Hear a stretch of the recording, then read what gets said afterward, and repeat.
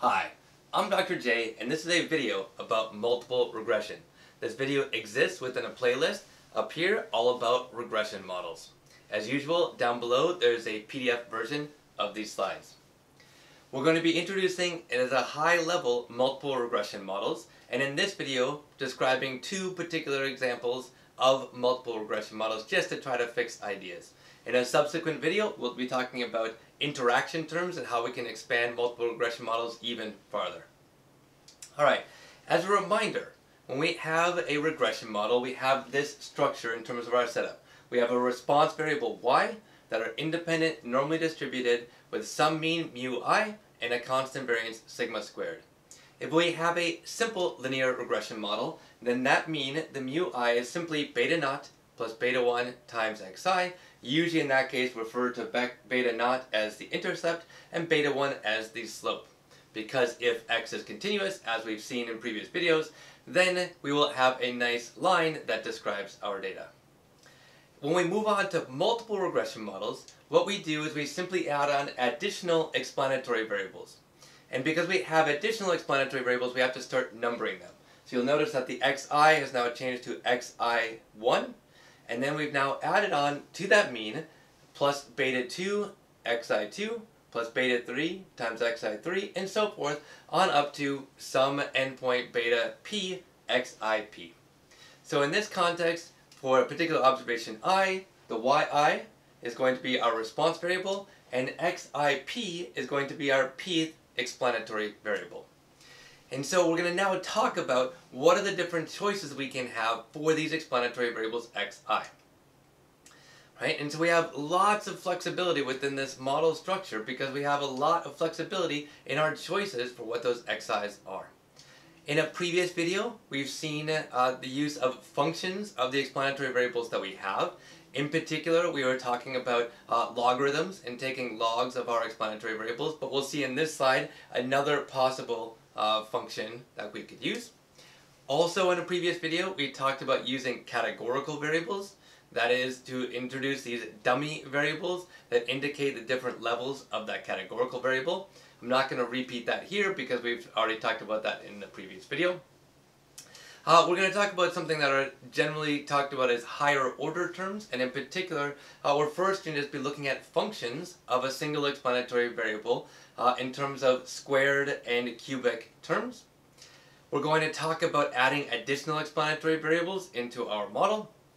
And then in the next video, we'll introduce the idea of interactions where you take your explanatory variables and you multiply them.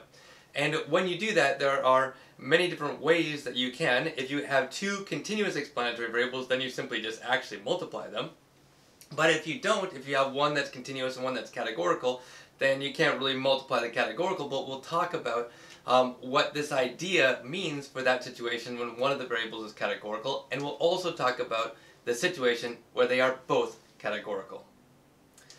Alright, so the first thing I want to talk about is the model and the parameter interpretation within this multiple regression model. Alright, so we talked about the interpretation previously for a simple linear regression model, but now it gets a little bit more complicated when we have a multiple regression model, but the intercept stays pretty much the same. So beta naught, which we might refer to as the intercept, is just the expected response when all of the explanatory variables are 0. You can see up in the equation up here, if you just simply plugged in 0 every place that you saw one of the x's, right, then all the rest would disappear and we'd be just left with a beta naught for that mean. So beta naught is that expected response when all of the explanatory variables are 0. Now we can think about, well, how do we interpret the other betas, the other coefficients in this multiple regression model? And the way that we interpret them is to say, alright, a particular beta, say beta 1, that beta is the expected increase in the response when that associated explanatory variable increases by 1 when all the other explanatory variables are held constant. Right? So for beta 1, for instance, if you increased x1 by 1, right, that would be the expected increase in the response, but you'd have to keep x2 through xp the same. Okay? Then the other thing is to interpret the r squared. The r squared is simply the proportion of the variability in the response described by the model. Okay? And so the main purpose of this video and the next video is to try to get an understanding for what this interpretation means in the context of different models. One of the things you'll see is that we can't always hold all the other explanatory variables constant. So sometimes that is just kind of a meaningless, the parameters don't have the interpretation that we might want them to have.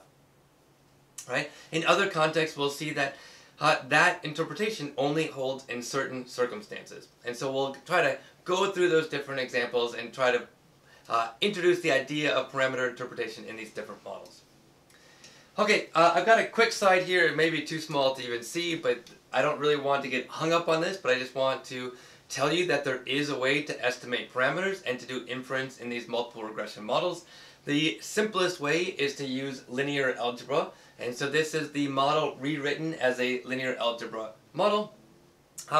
Here, once we have it written up as a linear, not a linear algebra model, but a linear algebra equation, once we have that written up, then we can go through and we can find the least squares estimator, which is also our MLE, which is also our Bayes estimator, and that's going to be given with this equation right here, and we can find other details that are necessary to perform the inference that we're interested in. Eventually, we can construct confidence intervals and credible intervals, we can calculate p-values and posterior probabilities, and they all rely on these quantities that are right here. And again, now, if you're really interested in this, I encourage you to pause the video or take a look at the PDF and take a look at the equations there. I'm not going to spend more time on them, except to mention the degrees of freedom. If you remember from simple linear regression, the degrees of freedom were n minus 2. When we have multiple regression, you'll see here that the degrees of freedom are n minus p plus 1. And p plus 1 is the number of betas, or number of coefficients, probably better to think about betas, number of betas in the model. Remember we had the equation beta naught plus beta 1 times xi1 plus all the way up to beta p times xip. So we started at 0 and went up to p, so there are p plus 1 of those betas. And so when you're thinking about degrees of freedom, just remember that it's number of observations n minus the number of betas that are in the model. If you think about simple linear regression model, in that model we had a beta naught and a beta 1, and we had therefore 2, that's why we had n minus 2 degrees of freedom. Okay, I'm going to get on to now one of the examples. The first example I'm going to be talking about is this particular experiment. In this experiment, a constant force was given to a ball, but the height was varied, and then the distance away from this box that the ball was launched off of was recorded. And so the data we have looked something like this. So you see the different distances on that x-axis, and then you have the different distances that the ball traveled on the y-axis. So the height is our explanatory variable, and the distance is our response. Now if we start thinking about how to construct a multiple regression model, first off, if you just look at this picture, you can see it doesn't look like a straight line, right? You see some curvature there, right? And so we might want to allow for that curvature, and the way that we're going to do it is by adding higher order terms to the model. So here in my notation, I'm going to use yi is the response, and hi is the explanatory variable, that's the height. So I'm using h here instead of x because h relates more to height than using x. Alright, and so a simple linear regression model would just be this structure. That mean is beta naught plus beta 1 times the height. And now we know from previous videos that that will give us a line. Right? But we saw in the previous figure that a line didn't seem like it represented the data well. So one thing we could try is we could say, well, what if you add a quadratic term? So now we have a plus beta 2 times the height squared. That's now a quadratic model, and it will give us a quadratic curve. We could go a step further, and we could say, what if we added a cubic term? So now we have a plus beta 3 times the height cubed. Okay, and so we're going to take a look at these three models. In R, if we want to fit those models, we do what we did before when we had functions. We just take that I function, which means to evaluate. In this case, we get height squared, and then in the third model, we have height squared and height cubed. And you can see here there are the parameter estimates from those models. Now, this picture might be a little bit more meaningful, right? In the top left, we started with just the data. In the top right, we have our simple linear regression model where we only have a linear term for height. The bottom left, we have our quadratic model, so that includes the squared term for height. And in the bottom right, we have our cubic model. That includes that cubic term for height. And now, we can talk, and probably in a future video, about how we might assess which of these models is best fitting in some sense. But just visually, it seems to me that I think that bottom rightmost figure sort of looks the best. It seems to fit the data really well. It seems to have very little uncertainty in terms of the standard error around that line compared to the linear regression model and then compared to the quadratic model. And so somehow just visually that cubic model seems to fit the best. Now I'll say, in my experience, that this is the only time I've ever used a cubic term, right? That is an explanatory variable cubed in an actual model. Generally, we limit ourselves to the quadratic terms, and really the quadratic terms are just there for accounting for curvature in the relationship between an explanatory variable and a response. My understanding is that in this experiment, there's actually maybe a reason, perhaps due to error resistance, why a cubic model might make sense. If you do have some of that knowledge and want to share it, feel free to comment down below.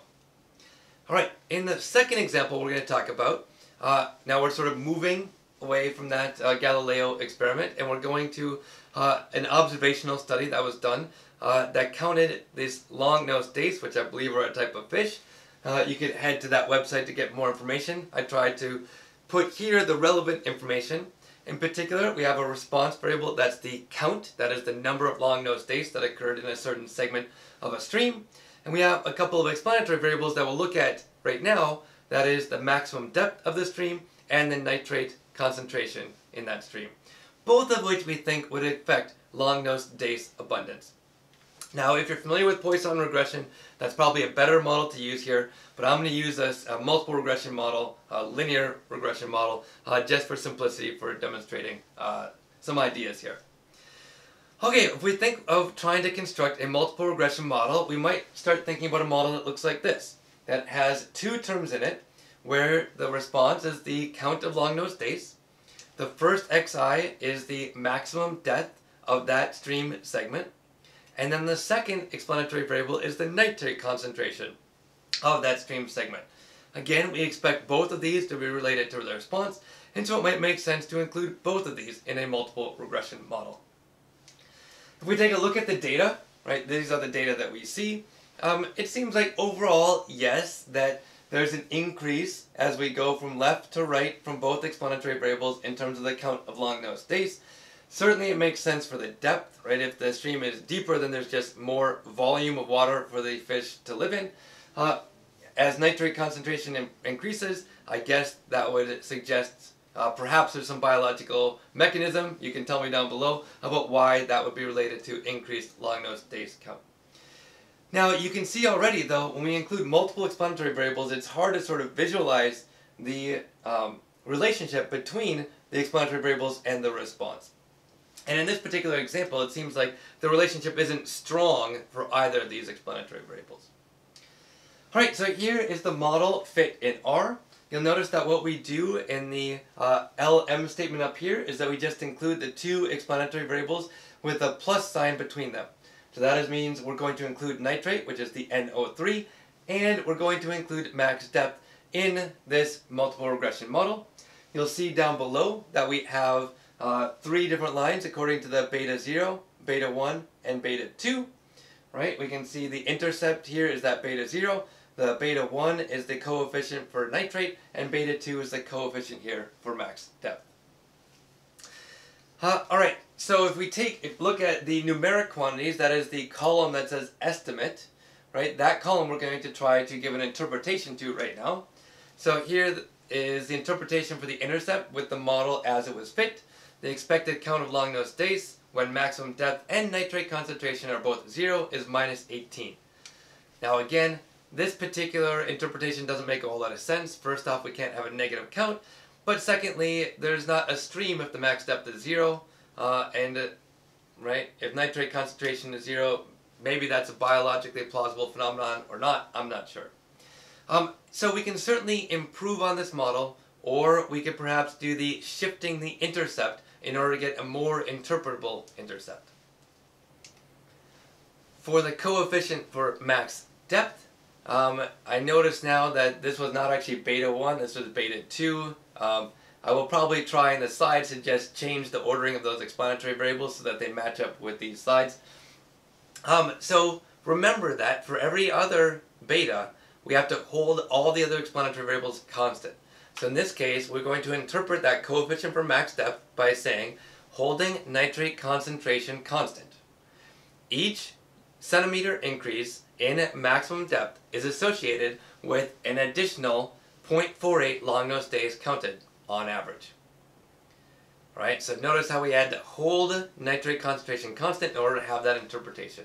Similarly, if we want to interpret the coefficient for the nitrate for NO3, then we have to hold max depth constant, and then the interpretation for this parameter is that for each milligram per liter increase in nitrate concentration, there's an expected increase of 8.3 in the Longnose days count. Finally, on the previous slide, I didn't point it out, but there was a coefficient of determination, that R squared, and it was about 0.19. So that just says that the model explains 19% of the variability in the count of Longnose days. Alright, so that wraps up this video. The next video, we're going to be introducing the idea of interactions. Hope to catch you there.